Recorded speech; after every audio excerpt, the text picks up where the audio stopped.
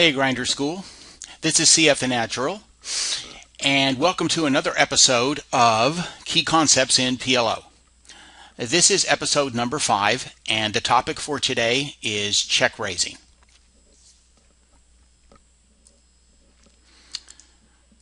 Okay, so check raising in PLO. As always, let's look over the topics that we're going to be covering. First, I'm going to be defining what I mean by check raising. I think everybody knows what a check raise is, obviously. I don't mean it that way, but I mean that there are various types of check raising. And the only kind we're really going to focus on today is check raising as a bluff. Okay, check raising when you got the nuts is a whole different animal, and it's not really that complicated or that difficult. As a friend of mine likes to say, it's pretty easy to play when you got quads, right? Doesn't a chimpanzee could play quads? Maybe there's a little bit of skill involved in how to extract maximum value, but it's not hard to play when you got the nuts. Okay, that's not exactly a challenge. So I'm not going to cover stuff like that very often, right? You all know how to play the nuts. But I had mentioned in a few of my videos where I've done live live play videos and other presentations that I've been working on a sort of picking spots that are good for check raising as a bluff when I really have basically air. And that's what I want to talk about today, is that type of check raising. So I'm going to define it specifically. I'm going to talk about the benefits of check raising, then the board textures, which is probably the most important factor in choosing when to check raise as a bluff, is the type of board to do it on, the number and type of opponents that we want to do it against primarily. Then talk a little bit about check raising when we have, say, some equity. Not a lot of equity. I'm not talking, again, a check raising for value, but we have something more than air. Then I'm going to give some hand history examples. I'm going to my database. I've marked several hands. I think I've got 6 hands where I chose spots to check raise with complete air. And then, as always, I'm going to finish up with a summary. Okay, there are 4 ways basically that we can check raise. We can check raise for value, meaning obviously when we have the nuts or something close, like on a 9-9 deuce board and we have a 9 in our hand and say an ace kicker. We didn't flop a full house, but clearly that is a check raise for value. We have trips with the best possible kicker. We have a very strong hand. And even if somebody has a full house, we can still outdraw them, because if an ace or one of our other cards comes, it's going to beat a deuce. Second, it can be done as a semi-bluff, where you have some equity like a draw or something like that. Third, with total air, and that's what we're going to be focusing on today. Or finally, with a big draw to maximize fold equity. And when you do check raise with a big draw, the idea is that you're it's a double whammy. You have a big draw, so you have a lot of cards. Hopefully we're talking 12 plus outs that you could hit, or certainly at least like 11 outs. Say you have an overpair and a flush draw. So you could now have 2 outs for your set and then 9 outs for your flush. So that's a minimum of 11 outs. Not minimum, maximum, I guess, but you know what I mean. So you're looking at, say, 45% equity to hit, plus, of course, the fold equity. Your opponent, and if they don't have a pretty good hand, they're going to have to let it go. So you combine the fold equity with the equity that you have, and check raising with a strong draw can be very powerful. But when we talk about check raising with air, that takes a lot of fortitude. Okay, takes a lot of stones, as I would say, right? You don't have brass balls. It's not easy to do, because let's face it, if we get called or re-raised, the jig is up, as they say, right? I mean, the hand is done for us. When you raise with absolute, complete nothing, if somebody calls you, you're done. There's really basically no card that's going to come on the turn that's going to give you enough equity, assuming that they have what you think they have, right? And on the type of boards that I'm going to show you we do it on, if they have what you're representing, right? So when we're check raising, we're representing a pretty nutted hand. If they actually have it, meaning a flush or trips or something, there's virtually nothing you can hit that's going to beat them. So you just have to give up at that point. So it is an all or nothing play, right? It's a suicide play. It either succeeds and you're the hero, or it fails and you're the goat. But it's just money, right? And so, such as it is, it's not the end of the world. But it is an all or nothing type of play. However, it is a very powerful tool when properly utilized, okay, in Omaha. And that's something that I have learned. I've been studying some more, shall we say, advanced techniques, if you will, in Omaha, beyond just playing as a tight tag and looking for good spots to get my money in and taking advantage of weak players. That works very well for me. Makes me good money. But you're always looking to better yourself as a player. And when I do play against players like myself and competent opponents, you have to look for other ways to beat these guys. It's not going to be enough to just sit there and wait for big hands, because even when you do get them, these guys aren't going to pay you off, right? Unless you cooler them, they're not going to pay you off. The only way I'm winning a full stack or even anything close to that against an opponent like myself is if I have the nuts and they have the second nuts. It's just almost no other way. So I've got to look for other opportunities, and this is one of them. But bear in mind that when you're going to do this, check raising with air, it's got to be done in the right spot and against the right opponent or opponents. Okay, so the first benefit of check raising is it just makes you much tougher to play against. Okay, once you put the fear of God in somebody, okay, once somebody realizes that you're capable of doing this and you're ready and willing to do it, it's really hard for them to forget it. If any of you grew up with brothers or sisters, especially like a brother or something, right, and you remember that he would jump out and punch you in the arm without warning, right, or your sister would jump out and say boo when you were a little kid. My sister, older sister, used to love to do that when I was like 5 or 6 years old, and I was a very young child. She'd wait behind something, and as I walked by, she'd jump out and say boo. And I was, a kindergartner, right? It scared the crap out of me. Well, once she did that a couple of times, every corner I went around, I was worried my sister was there, right? It put the fear of God in me, and I started walking around paranoid that she was going to jump out and scare me. And it's kind of the same, in PLO. Once you check raise somebody in a couple of spots, they start to tread very lightly. They start to say, well, crap, I don't know if I want to c-bet this board because I could get check raised. There's nothing worse than getting check raised and having to just give up immediately. And it's just dead money, right? It's just money flushed down the toilet, okay? So it makes you a lot tougher to go up against if you have that tool in your toolbox, right? If you're able to pick the spots and do it, it is going to make people think twice.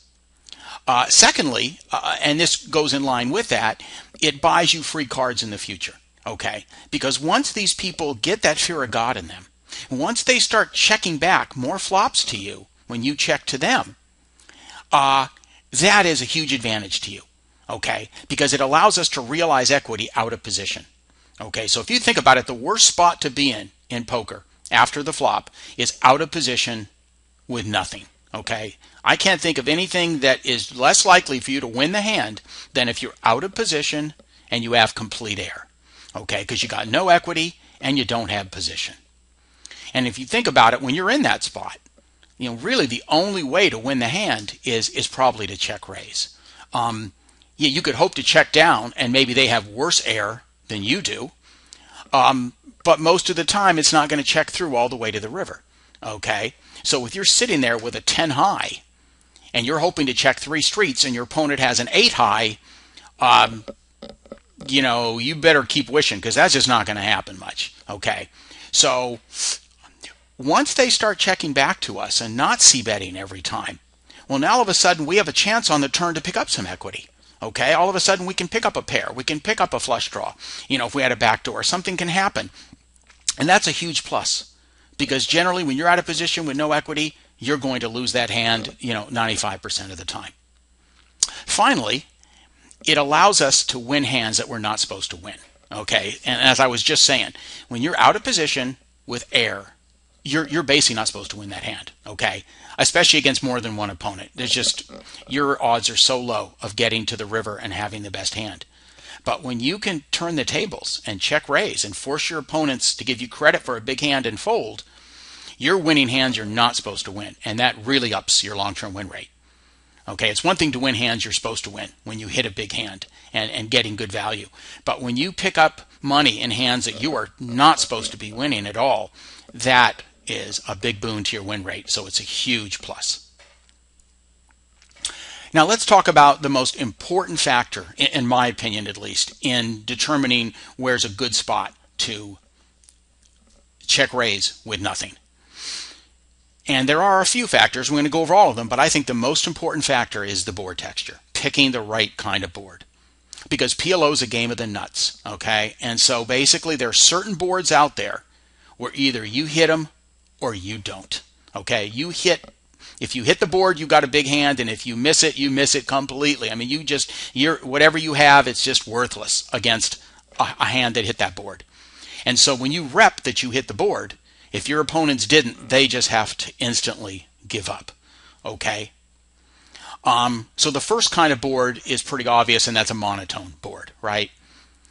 Those are really good boards to check raise on because basically a non-flush is drawing dead, okay?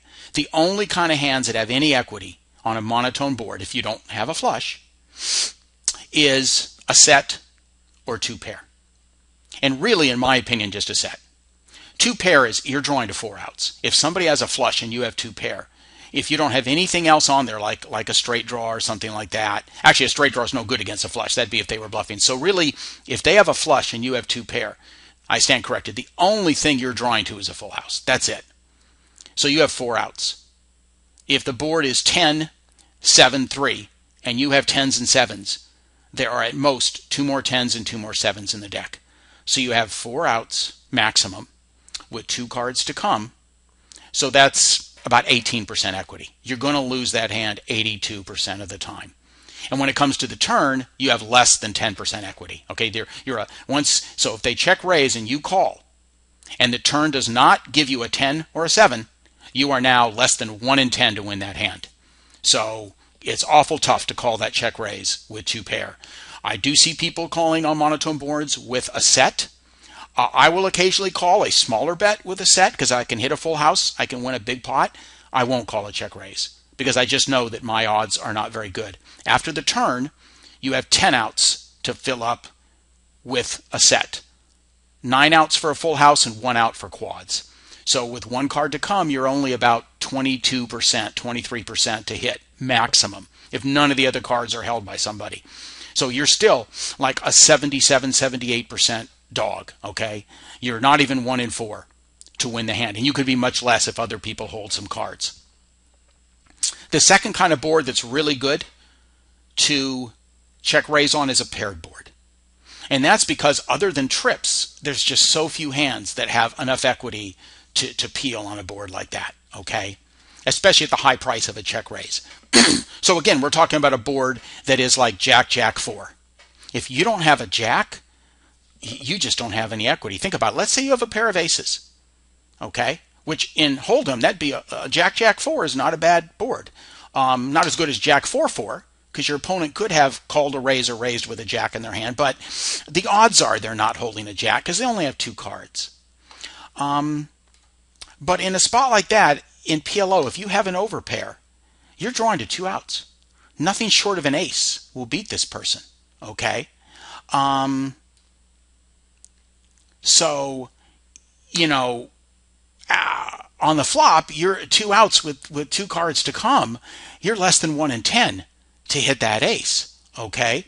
Now, it's one thing if somebody just say the pot is $1 and somebody bets 50 cents. Maybe you'll think about calling, peeling a card, right? Because you're not convinced they have a Jack or, you know, something like that. They may be a loose opponent or they're in position. They're just c-betting on the board, you know.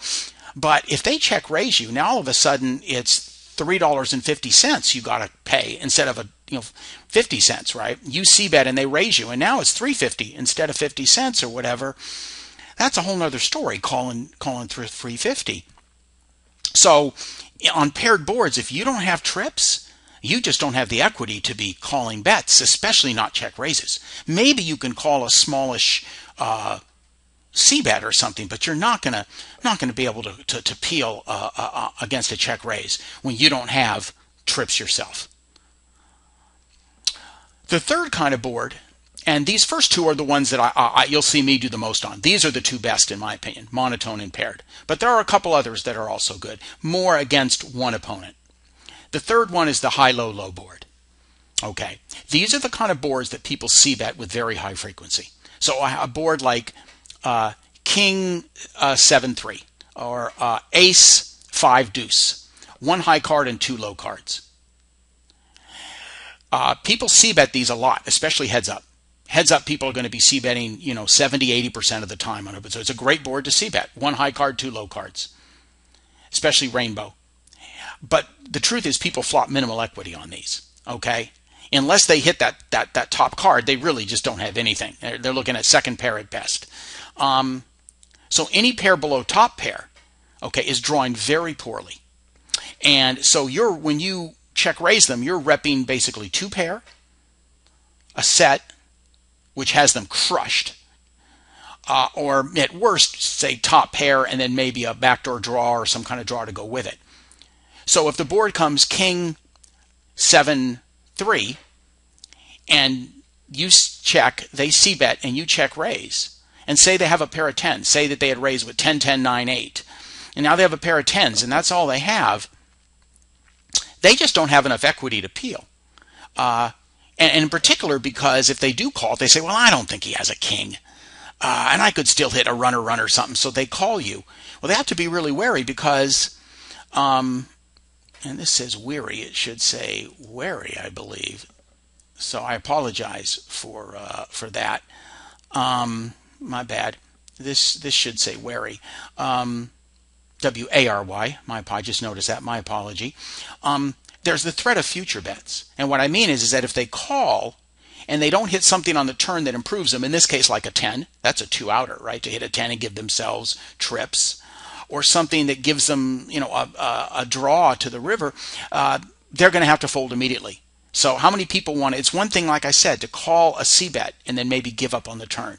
But when you get check raised and you have to call a large bet, a pot size re-raise, and then just give up on the turn when you don't improve, you're just throwing money away.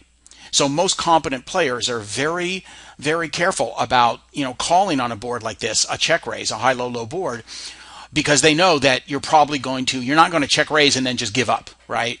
You're going to check raise and probably because they don't know you're bluffing, you're probably going to be barreling the turn with another big bet, and they know that unless they hit a huge card, one of just a couple 3 outs, they're going to have to give up. So those are very good boards to do it on. Mostly heads up, though. The final board is called a lockdown board. That's a term that Phil Galfond coined, I believe, but it's an interesting concept. Those are boards where there are just really few hands with equity against the current nuts. And so I gave a couple of examples here. We have 5, 6, 9 rainbow. So if somebody has 7, 8 and they hit the nut straight on this board, the only hands with any equity here are like a set.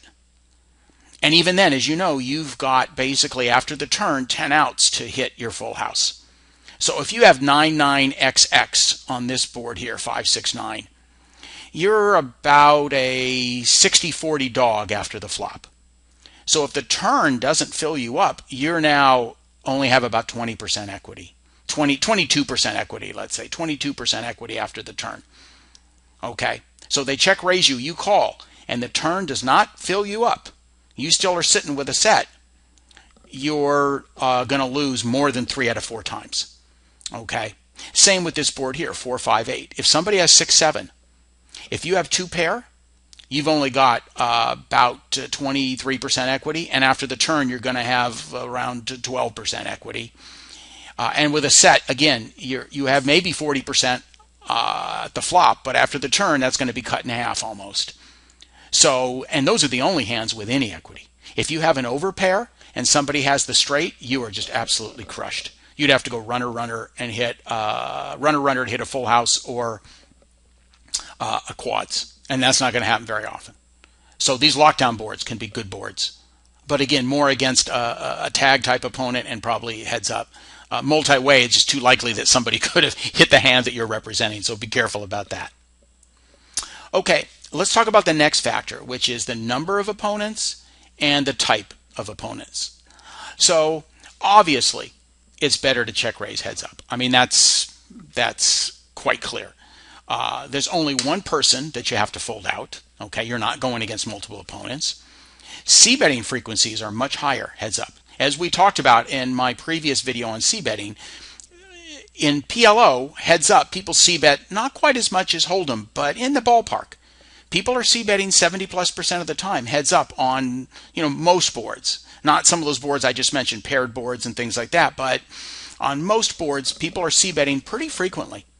So it makes it a good spot to check raise because the odds are very good that your opponent is going to c-bet. You only have one opponent. And finally, the amount of equity flopped is lower. Okay, when you've only got 4 cards out there versus 12 or 16 cards, it's just that much less likely that anybody hits something, that anybody being one opponent. So heads up is clearly the very best spot to check raise. However, as I mentioned earlier, on monotone and paired boards, there's some good opportunities against, say, 2 opponents. And there's a couple reasons for that. Number one, our bet is usually going to get a lot of respect. Because as I said, those are the kind of boards that either you hit or you completely whiff. When it's a monotone board, you have a flush or you basically have nothing, unless you maybe hit a set. And I folded many sets on monotone boards against, say, 3 opponents because it's just too easy for someone to have a flush, and then unless I get lucky, I'm done. So when you bet into 2 people on a board like that, they just have to give you credit for trips or for a flush if they don't have it themselves. So those are great spots because they generally have very little, and you're betting into 2 people, you're going to get some credit. You're raising into 2 people, you're going to get some credit. If there's any more than 2 opponents, do not check raise unless you have strong equity, meaning for value. So what I'm saying is if it's 3 or more opponents, do not bluff check raise. I don't care what the board is. I don't care who the opponents are. In my opinion, that's a bad idea. You're now talking there's 12 cards out there or more, and just the rule of collateral and just the way PLO works, it's just too likely that somebody hits something they're willing to continue with. Okay? Any more than 2 opponents, in my opinion, it's too risky, and I would say do not do it. Now, what type of players are best to do check raising with air against? Well, the main players to target are those that c-bet too much. And that isn't necessarily a bad player. That could be a tag like myself. I'm going to show in the hand examples some examples. I've played against some tags who play similar to myself, but heads up, they're c-betting 80-90% of the time. They're just always c-betting against a player like me. Heads up. Because they just believe that I'm going to fold most of the time. I'm a tight tag. And so the one way to combat a player like that is to check raise them. Because now you're repping a big hand, and they're not going to play a big hand without a big hand themselves, right? They're not going to put a lot of money in without something big. So we want to target people that c-bet too much. That could be a good player. That could be a bad player. And of course, the agromaniac is a great target in that spot. These are the kind of people that, as you know, they are raising with any 4 cards. And then when the flop comes, it gets checked to them. They're going to pot it with just on any board against any opponent. They do not care. It's an automatic hit the pot button when it comes to them. But bear in mind, it's got to be the type of maniac that will fold when he faces resistance. If you recall the presentation, and it was quite some time ago, what I gave player types in PLO, I talked about that there are 2 types of maniacs. One is the type that just doesn't care if he wins or loses, basically. He's just always raising, always betting, always putting money in, and he'll do it with the nuts and he'll do it with air. And he's willing to stack off with air. He just doesn't care. He's counting on you folding, and if you don't fold, he's willing to take that chance. He'll just rebuy and start over again. It's just what he does. Those are bad people to check raise because they won't fold, even if they have air. They just won't. But there's also a lot of maniacs out there that will be super aggressive until you play back at them, especially if you're a tag like myself. And once they realize that you have something, now they'll give up. They realize, okay, I can't push him off his hand. I got to wait for the next hand. And then I'll try to push him off his hand. They do the same thing over and over and over, but they will give up when they face resistance. Those are great opponents to check raise. As I said, tight tags, and like myself, I'm quite willing to admit this. We're also very good types heads up, because we will just simply will not play a big pot without a big hand. One of the expressions I like in poker that I learned early on is, you play small pots with small hands and big pots with big hands. Okay, when you have a small hand, don't play a big pot. Okay, it's not worth it. Not worth it to play a guessing game and try to figure out if your opponent is just trying to push you around. Let it go. Wait for a better spot. You've all heard me say that millions of times. And so I admit that heads up, you check to me and I c-bet and you check raise me, I'm not going to call you if I don't have a pretty big piece of that board. So people like myself are good targets in heads up pots on dry boards. So the key here is that our opponents, the people we choose to do it against, they need to be able to fold if they don't have much. Okay? There's really not much worse than c-betting with air. They call you. The turn comes, you have to check fold, and then they show their cards and they've got like third pair or ace high or something. We've all seen it happen, at least those that have done the check raise. They're all proud of themselves because, you know, ha ha ha ha ha, I called you with air and I won the pot. Well, okay, they do that often enough, as you well know, they're going to lose their stack.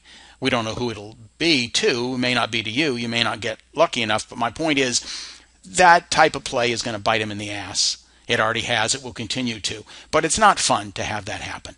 So choose wisely is what I'm saying. Okay? Choose wisely, Grasshopper. Pick an opponent that you know that if they don't have a lot, they're going to let it go.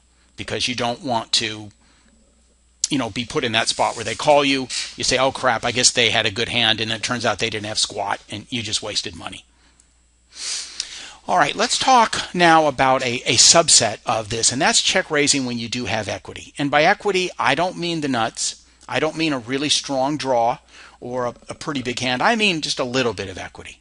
So what about when we're out of position and we flop a small piece of the board, or we have, say, a backdoor draw? Is that also a candidate to check raise versus complete air? Is it worth it? Well, there are some spots where it is. If we hold nut blockers, and of course, by nut blockers, I'm talking about, say you hold the ace of hearts and it's a two-tone board or something. So now if you have a competent opponent, you know, they have to worry, right? Whatever flush they hit, it's not going to be the nut flush. You have a blocker to the nut. You may not have two hearts. You don't have a flush draw yourself, because then you'd have some equity on the board, obviously. But you have a blocker. If they start putting money in or money starts going and they have to worry, well, does he have the nut flush? Because they know they can't have it. They don't have the ace of hearts. All right. So that's what a nut blocker is. And there's other examples, but that's the best example. Or we have some backdoor draws, plus, say, a pair, a piece of the board, like second pair. Check raising can be a viable option. So let me give an example here. Let's say that we have king, queen, jack, 10 with a suit. This is a very solid starting hand. It's a beautiful rundown, and we're suited. This is a hand that I would raise with from almost any position. Really any position. I would raise with this under the gun. I would call a raise from any position, including the blinds. This is a hand you want to see a flop. It's a nice hand. So let's say we either raise or we call a raise. And we're out of position, so probably, you know, say we called a raise from the blinds with this. And the flop comes 10-4-5 rainbow. So we do flop top pair. But that's not, you know, in PLO, top pair isn't very much, as you guys know. Okay? Well, these kind of boards get c-bet a lot because, again, we've got kind of the high, low, low. Now, the two low cards are connected, so it's not quite that, but this is a dry-ish light board, as I would call it. If you go back to my presentation on c-betting and, you know, the board textures, this would be called a dry-ish light flop. Although there is obviously a straight possibility with the 4-5. But anyways, these kind of boards get c-bet a lot, especially heads up. But the problem is that very few hands can continue against a check raise. Okay. Even an overpair is in a tough spot. So if somebody has, you know, ace, ace, XX, and we check, they c-bet, which is a very legitimate c-bet because they have a pair of aces, right? And now we check raise them. We're representing a really strong range. Okay, we're basically repping a set, two pair, or a big draw. For example, we're repping, let's say we have 7-8, and then maybe, like in this case, say a backdoor. Here we have a backdoor diamond draw. Okay, so we're repping, say, an open-ended straight draw and a backdoor diamond draw at worst, and more likely we're repping a set or two pair. Well, against that kind of range, a pair of aces is doing very poorly. Okay, very poorly. They're flipping at best and not even, and that's against the bottom of the range we're repping, our draw. If we have the two pair of the set, they're doing quite poorly, especially against a set, obviously. And if they decide to call the raise, it can put him in a lot of awkward turn spots, okay? Because how often does somebody check raise the flop and then check fold the turn? As I spoke about earlier, obviously when these bluffs don't work, we're going to be check folding the turn. But the idea is they don't know we're bluffing. We don't do this that often, and we're a tight player. Okay, when I check raise, people tend to give me credit, at least anybody that knows me, okay? Part of the reason it works for me is that people know that I don't play big pots without big hands. So I'm repping a monster range when I check raise you, okay? And more important than that, I'm going to be pouring more money in on the turn. If I really do have the set on this board, and with a set I will check raise this board quite readily. When the turn comes, I'm going to be potting it almost 100% of the time. Okay, maybe if a 6 comes, I might be a little worried or something like that. But if like a king comes or a jack or something like that, I'm going to bomb a full pot bet in. So the person that calls with their overpair, they have to understand that they're going to be facing a monster bet on the turn. And if they don't improve, how happy are they going to be about calling that big bet? So a lot of times that will deter them from calling on the flop, because they may have a hand and they may wonder what you have, but they know that if you're not bluffing, if you really do have the range you're representing, you're going to be bombing the turn, and they're going to have to fold. So better to fold now than to put the money in and then fold on the turn, because we're just not going to be check raising the flop and then giving up. And if we do get called, the good news is that we have a lot of cards that we will improve our equity. Any 10, any 9, any 8, any ace, any king, any queen, any jack. Those will all give us some kind of draw, or a pair or two pair. Two pair, that is, or a further draw, or a flush draw. Any diamond gives us a flush draw. That gives us more equity. Any of these cards, and could allow us to possibly barrel the turn.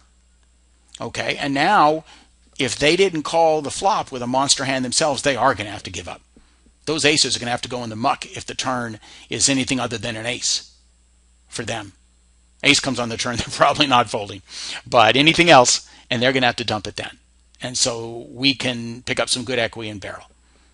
Our potential equity plus our fold equity adds up to a profitable check raise scenario. Okay, so the fact that we do have some equity on this board and a decent chance to improve, plus the fact that we're repping a super strong range and we're a tight player, and so we have good fold equity, most opponents will not continue, that gives us a very nice check raise scenario. Okay.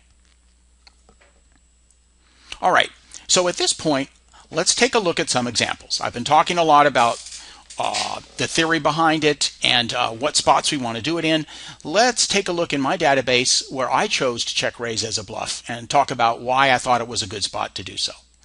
Okay, so let me call this up and let's do it. Okay, so here's the first one. We're only three-handed here at this table. I guess some players had left. It is myself, this Fulmineo, who's a very poor player, 90-43. I've played a lot against this guy. He's from Italy. Very, very crazy, wild, bad player. And then Damien, 27, who's a lot like myself. He plays looser, 41-10. He plays more hands. He raises a bit more, but he's basically a tag. You notice he's winning 52% of his hands at Showdown. He only c-bets 27% of the time. Okay. His aggression factor is, I'm low, but this is only 65 hands. I was low here. We're very close. My long-term aggression factor is 1.2 or something, 1.1. We have very close stats in a lot of areas. Continued pre-flop raise, I'm 33. He's 37. He's a solid tag. Okay, so Fulmineo raises on the button. That means nothing. This person raises 43% of the time. That's basically any 4 cards, especially on the button. I have a pretty nice rundown here. 7-8 Jack Queen, suited to the Queen. This is a nice hand. I'd be calling a raise against a lot of people with this hand, but certainly against this player I'm going to be. So I call. Damien folds. Well, here's the classic paired board. I really don't hit anything on this board, guys. I have a backdoor spade flush draw, third nut only, and that's it. I don't have anything, right? I got no pair, a backdoor flush draw, no straight draw. I'd have to go runner to hit a straight. or a flush. So I have two backdoor draws, I guess you could say, and that's it. So now look at Fulminio's C-bet, 92%. Look at that. That'd be high in Hold'em, really high. In PLO, that's outrage. 55 out of 60 times this person is C-bet. That's terrible. This session, 21 to 23. They're always betting. So what do? I check it. Of course, they C-bet. I bomb a pot-sized check raise. If they don't have a 3, or maybe a flush draw in this case, this is a two-tone board, but they need to have a flush draw, and even then, they're going to be losing the most of the time against it, or a 3. They have to give up, and they fold. Okay, this is a pretty good spot. And I know this player, and as wild and bad as this player plays, we've played against each other, and this person knows that when I do that, I've got a 3. I'm only doing, and I may have a flush draw too. But if they don't have a big piece of this board, they just have to let it go. And this was a good spot to check raise. Okay, let's look at the next one. Here we got 4 players, and this I Am Hardwell is kind of a taggish player. I guess looks like 92 Mellow is sitting out here, but they're pretty wild. Chota 717 is a poor player. And this Giovanna is what I call loose passive, 15-1-7. And here I am with a really nice suited rundown. Very nice starting hand for PLO. So I Am Hardwell raises on the button. And don't know if we can get up his... Yeah, so... on the button, I guess he hasn't raised that much. But I thought he was fairly wide on the button. We don't really have a lot of stats on him. But his range is not super wide, but this is not just, premium hands by any stretch of imagination. But it doesn't really matter. This is a strong enough hand to call a raise versus anybody. Okay, even out of position. In PLO, you have a rundown like this with a suit and a suit to the ace. This is a very good hand, and I'm just never fold. I'm calling a 3-bet with this hand. If this guy had raised and he 3-bet, I'm going to be calling and seeing a flop. So that's how good this hand is. I'm definitely calling. And I do. And here's again sort of that classic paired board, 7-7-5. Now this is a bit wetter because the two cards are closer together. Somebody could have 6-8. There is a flush draw out there, which I don't have. But this in general is a board that either you hit or you don't. Okay, now his C-bet percentage is only 20-25. He hasn't C-bet that much, but we have very low numbers, only 4. Okay, so it's a sample of 4, so it doesn't mean a lot. But this is a board that generally you hit or you don't, and most of the time you don't. So I check, and notice how large he C-bets here. If he doesn't have anything, he'd be much smarter to bet like 40 cents here, something like that. But he bets very large. I decide to check raise. So now think about it. Let's say he has a jack high flush draw. Okay? Let's just say he has jack something of spades. All right? I was going to say queen, I have the queen. But let's say he has, let's say he had the queen. Let's say this wasn't a queen. Let's say he had the queen high flush draw here. Well, now he's got to call almost another $2. If the turn is not a spade, he's basically done with the hand, right? He doesn't have enough equity to go to the river, and he just dumped $2 almost for nothing, $1.95. If the flush does come, he's got to worry, well, is my flush good? This guy's a tight tag. I mean, so far I was 13-2 in this session. I had not been getting any cards. So he's got to worry, what if this guy has the ace or king high flush draw? I could get stacked to lose everything, even though I have a flush. So that's what makes a check raise like this so powerful and so successful. Not only is he unlikely to hit this board, okay, if he has a 7, he's not folding, and I know that, and then, okay, I lose my 250 and I move on. Such is life. But if he even had a flush draw that wasn't, the nutted flush draw, he's really got to worry, because I can have a higher flush draw, and then, of course, secondly, on a paired board, I can hit a full house and beat his flush. So there's just so many things to worry about. He just dumps the hand. I don't think he had anything, but I'm saying he could have had something here, and he really still has to give up most of the time. This is a good spot against one opponent. Now, I would not check raise this board against multiple opponents. It's a little too wet. But against one opponent, much like the last board, it's a very good spot. Let's look at the next one. Okay, so we're four-handed again. You notice I'm choosing spots where generally I'm against one, maybe two opponents at most. I'm not really doing it in spots against a bunch of opponents. And look at our opponents here. 86-4, 86, 85-8.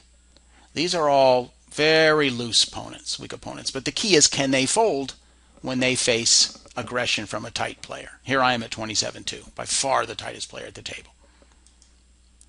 I get a limp. This guy raises. 85-8. Now I obviously am going to call here. You notice he doesn't raise that much. He's a loose player, very loose, 85% hands, but he doesn't raise that much. But I have kings with a suit, so I'm just not really going anywhere. I wonder if I flopped a set here, then I picked up the wrong hand. But let's see. Hopefully I got this one correct.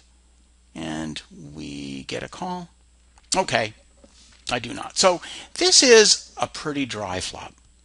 This is an example of the high, low, low. Okay, 9 isn't super low hand, but relatively high, low, low, rainbow. So this is the kind of board where it's hard for somebody to flop a lot of equity. And even if somebody hits the ace, they have to worry about a set. It's very easy for somebody to have a set of 9s on this board. Really easy. And you're drawing basically dead against that because there's no other draws on this board. If you have an ace XXX hand, you're drawing to 2 outs. That's it. You don't hit another ace, you are, and actually then you're gone unless you fill up, because I would then have a full house, 9's full of aces. So if another ace comes, unless you had also you hit another card that gives you a bigger full house, you're so with a pair of aces here or 2 pair, you're just basically drawing dead. And notice there is no other draw. If there was a draw where you could hit a straight or a flush, then you can beat a set. But without a draw, it's going to be awfully tough.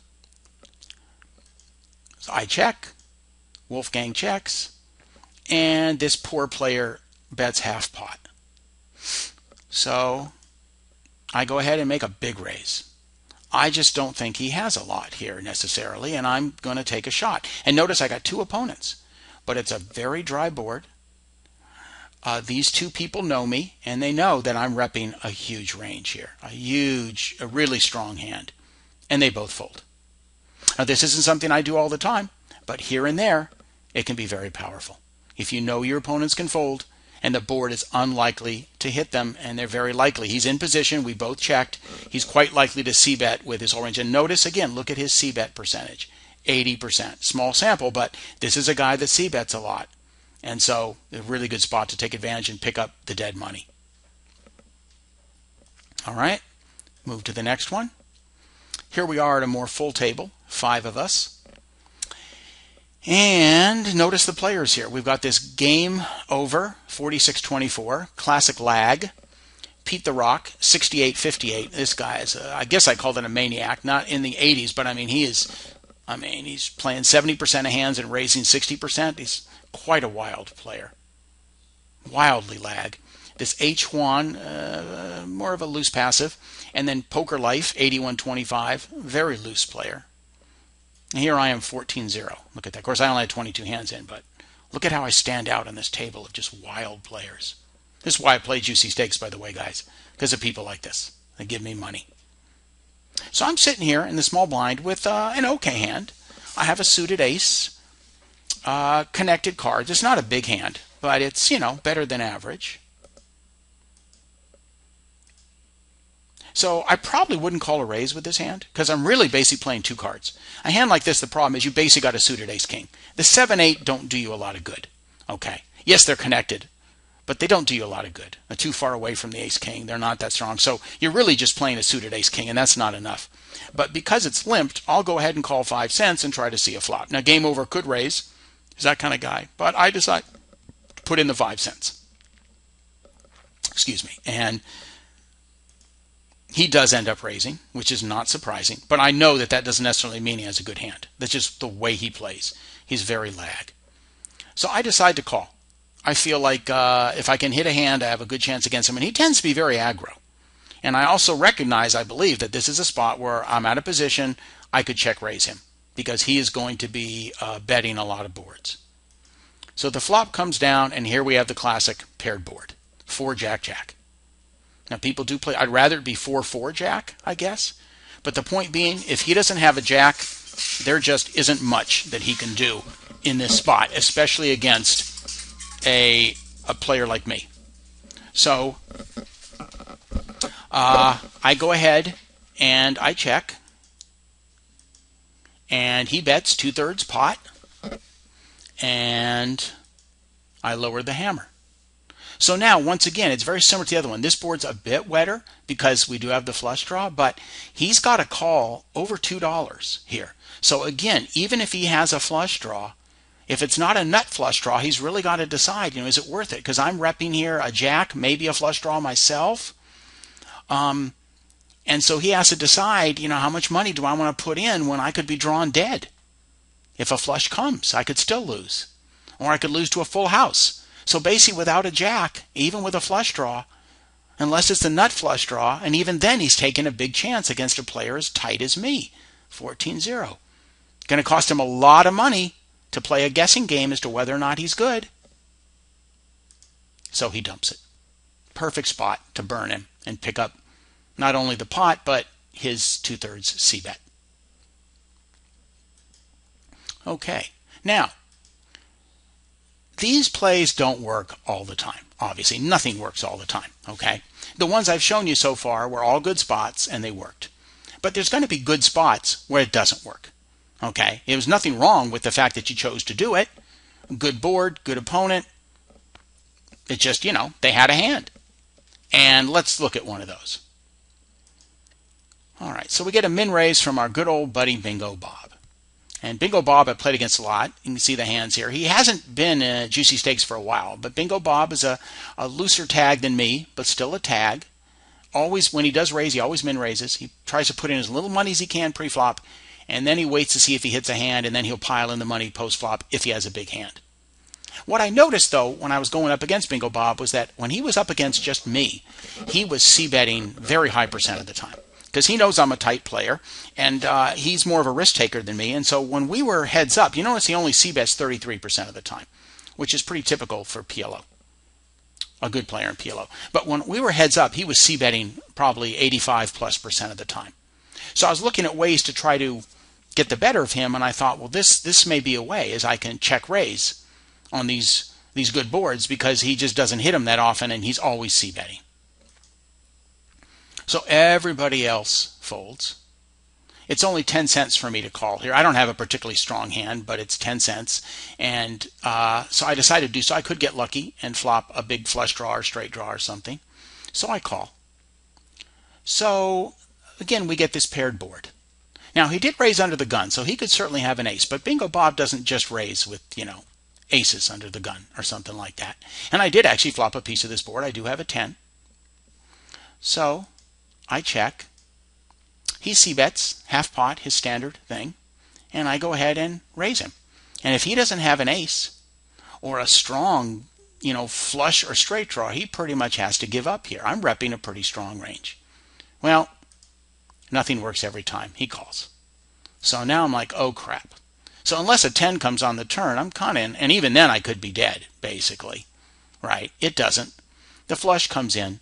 Well, I have 2 pair here, but I mean a crappy 2 pair. I don't even really have 2. It's aces and 10s. I have a pair of 10s, basically. And that's it. And so at this point, I just have to give up. I check. He bets, and what am I going to do, right? I'm going to sit there and try to bluff him again. There's no point. And I just fold. So nothing works every time. And in this case, it didn't work. He had an ace or something like that, and so be it. But I think that was a reasonable spot to try it. And now let's look at our final one. And it's going to be another one against our good pal, Bingo Bob. So these 2 people fold. And Bob does his classic min raise on the button. This is his whole range. Now, just the 2 of us, that's his entire range. Bingo Bob is going to raise just about any 4 cards against me when he's got position. I don't have a super good hand, but I do have a suited queen. I do have a couple Broadway cards. The 8 is somewhat connected. This is a dangler clearly, but it's not a terrible hand. And for 10 cents, I call. Well, and we get another one. This time it's not 2 aces though. So 9-9 ace, the classic a paired board. Rainbow this time though, so a little bit drier than the last one. So I check. Bingo Bob does his classic half pot c-bet. I raise him. He lets it go. So it worked one time, it didn't work the other time. But I started doing some of these things, looking at how to play against guys like this and how to take advantage of when they're, because heads up, he was c-betting more than 80% of the time against me. And so this is a good way to combat that. He has to give me some credit for hand. He's like me. He's not going to play a big pot without a big hand. Notice he wins money at showdown 63% of the time. Okay? Here I didn't have as many hands on him. This is early in our history. But at this point, 40 out of 63 times, he won money at showdown. So he's not going to showdown without a pretty good hand. And so he's just not going to call a raise here without a 9. It's just that plain and simple. Okay? So that's all the examples that I'm going to give. And let's go back to this. Okay, so let's summarize what we have talked about here today. Because PLO is a game of the nuts, our opponents are more so, I believe, than Hold'em, really forced to take check raises very seriously. Obviously, a check raise is a powerful move in Hold'em also. But in Hold'em, people can check raise with a little bit more wider ranges and different ends, because people will check raise with just a draw, with a top pair hand. You raise with ace jack and the flop comes ace 9-5. You may check raise somebody just to try to get more money in than just standard c-bet, take advantage of an aggressive player or something like that, and all you have is a pair. But in PLO, because it's a game of the nuts, and because people hits the board so much harder and hit so many more hands, when you do check raise somebody, they have to take it really seriously. And they basically have to give up with anything but the strongest holdings.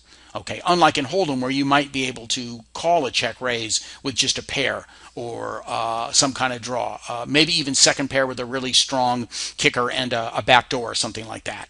But in PLO, you just can't call check raises without a really big hand yourself, due to the nature of the game and that it's a game of the nuts. So when we do it properly and in the right spot, it not only lets us win hands we should be losing, and I talked about that earlier. When you're out of position with complete air, you're in the worst possible spot in all of poker, right? You just have no equity, no chance to improve, no nothing. You should be losing those hands 99% of the time.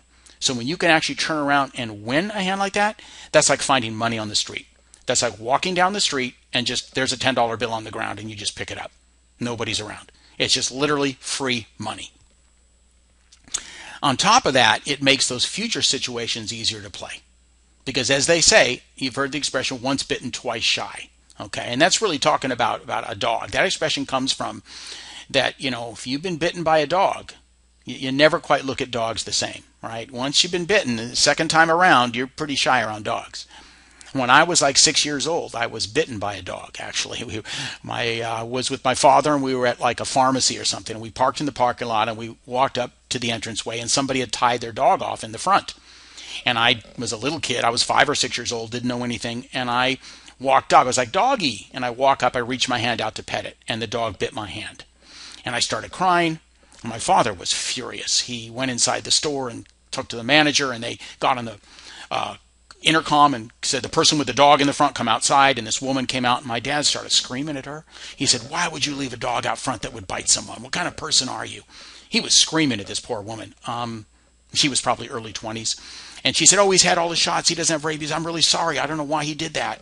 But the point being, I remember for the next few years, I was scared of dogs because I'd been bitten. And once it happens, it's hard to forget. And I remember anytime I saw a dog after that as a young kid, I was afraid. I thought I might get bitten, and I wouldn't pet dogs.